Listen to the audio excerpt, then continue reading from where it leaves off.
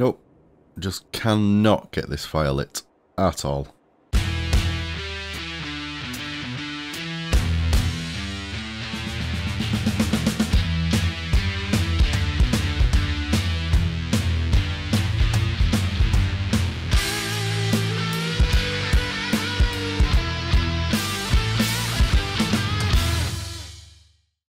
Good morning fellow farmers, welcome back to another episode of Surviving Elk Mountain. I am Northern Gamer and we've just had some breakfast and I think we get Mitzi some as well. Here we go, Mitz.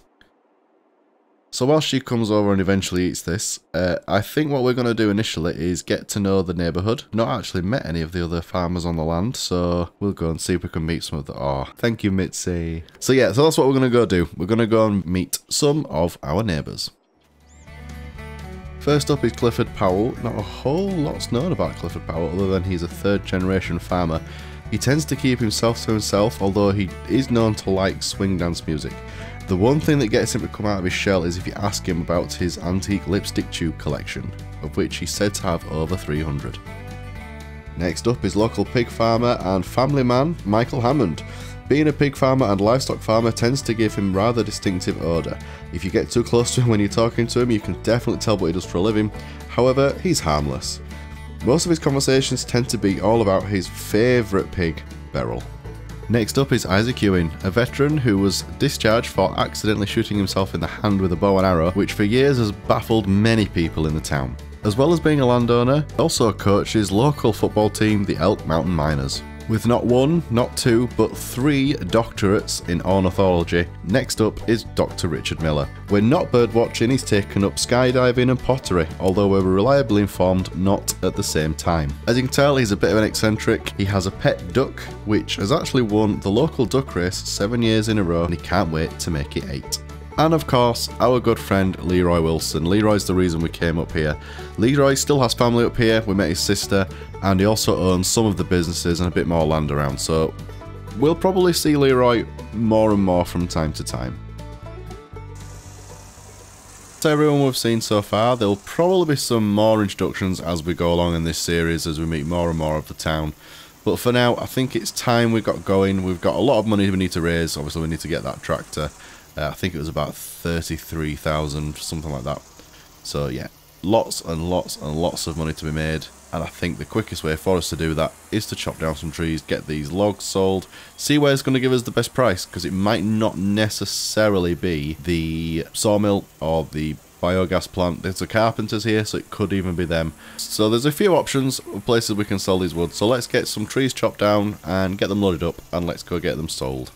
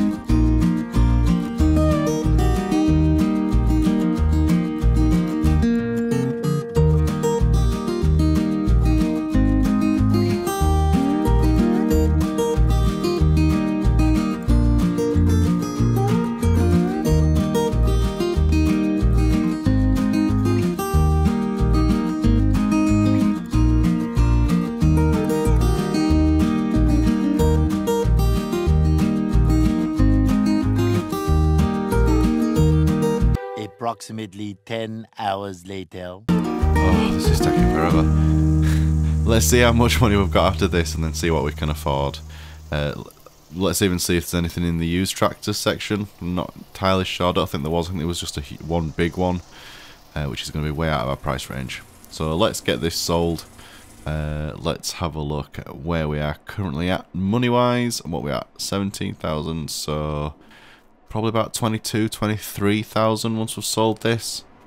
So we can get a decent tractor with that, I think. Let's have a look. 23,000. Guys. Guys. This is the tractor we wanted at 33,000. And there's one for sale. Oh, okay. Yeah, so it's 180 horsepower. It's £15,837. I mean, it's used, so it's going to be... It's got some wear and tear. It's probably going to need some sort of repairing. But this is what we were after. This is the big medium tractor that we wanted to start with. And it's so cheap compared to the others. I think we'd be stupid not to take this one. We've got the money. Let's have a look. Play around with some of these settings. Don't think we need twin tyres, just simple ones. Yeah, we don't need anything crazy here, I don't think.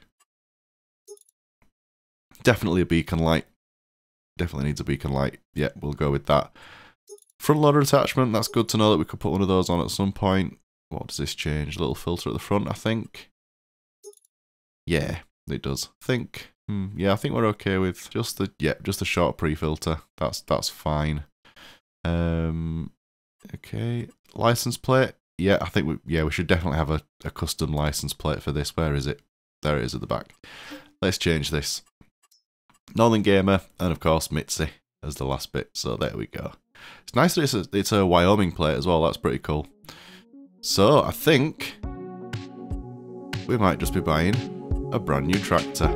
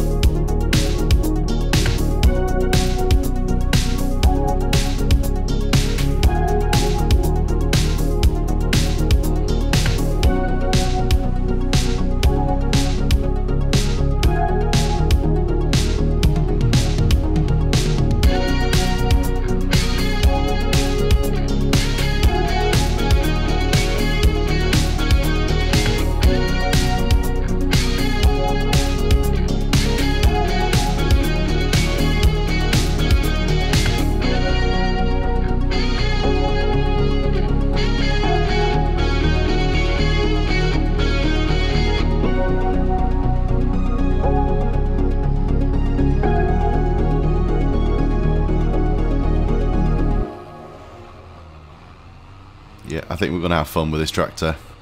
Obviously, it's a little bigger than we normally would start with. But I think it's going to help us do a lot of jobs.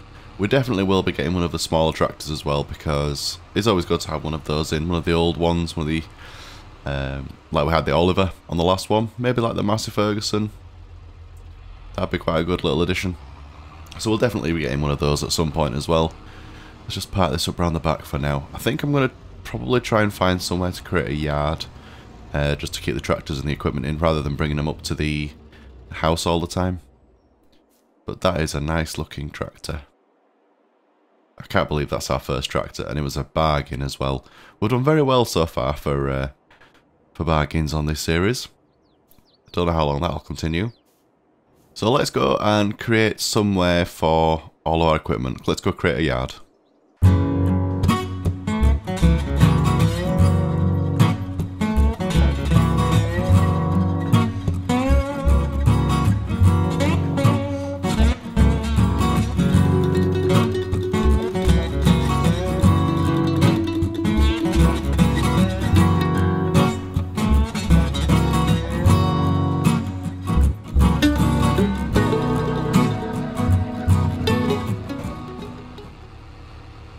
Okay, so that's the yard created. Let's put the tractor in it. I'll just stick it down in this corner. I think when we get some more money, we'll put some sheds in here as well. And some other kind of storage solutions as well for grain and seeds and that kind of stuff. But for now, this will do. Just somewhere to keep our equipment. Let's go and get the car and the trailer. And let's park these in here as well. So as I park this up, I think that's probably it for this episode. We've done all sorts. We've met some neighbours. We've bought a brand new tractor. In the next episode, I think we might look at some contracts. We might even survey the land that we've got and see what we could potentially do as well. But that's it for this episode, so thank you so much for watching, and it's time for a cuppa.